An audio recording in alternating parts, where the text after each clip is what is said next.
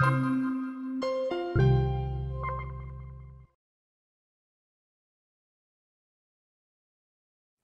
think national insurance is the forgotten tax. It's overlooked by most people. They just accept it.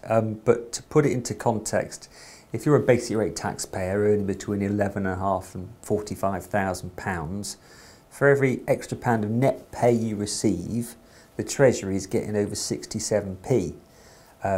So there's a massive lump of money you're not getting, and of that 67p, 29p is income tax, and the rest, which is 38p, is national insurance. So national insurance exceeds income tax. Of that 38p, I think 18p is what's called employees' national insurance, and 20p is the employer's national insurance. Now you might think, oh well, that's what the employer pays, but really, if it didn't exist, you know, employers would be getting more in their pay packet. So really, you could argue the employee's paying 38p in NI for every £1 they receive in net pay. So it's very costly. It's generally accepted with a shrug. We don't really think about it.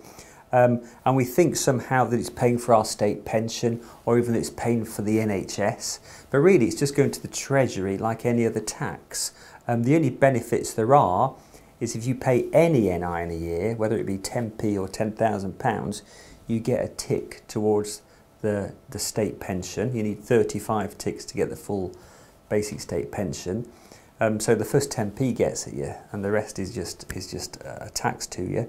The other thing is, if you ever want to sign on or need to sign on and get a contributions-based job seekers allowance, they do look at the last 2 years of national insurance contributions to work out how much you should get. So you do, nobody plans for being out of work, but if you are out of work, you do get some benefit from paying national insurance. So it's a very costly tax. A lot of what accountants and businesses sometimes do is, how can we avoid national insurance? And there is an ongoing battle between the state, who like people to be treated as employees, where they pay employees national insurance, employers national insurance, and then maybe the taxpayers, where they'd rather be classed as self-employed or through a limited company, because self-employed workers only pay 9% national insurance, and through a limited company you can avoid it, more or less avoid it altogether if it's your own limited company. And a lot of court cases recently revolve around national insurance. The Uber case,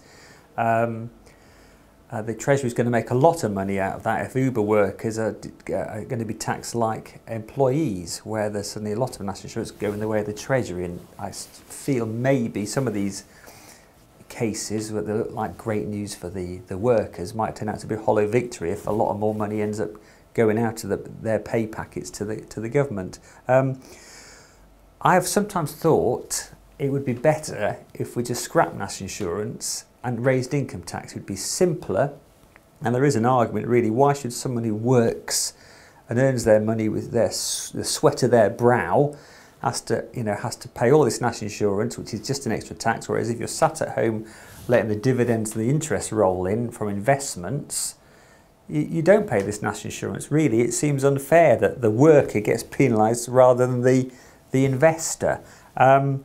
But I think chances of the Exchequer like national insurance, they can change it without attracting attention, and I think it would be too expensive for them to do something radical like scrapping it. So it's probably here to stay, but it's something to be aware of.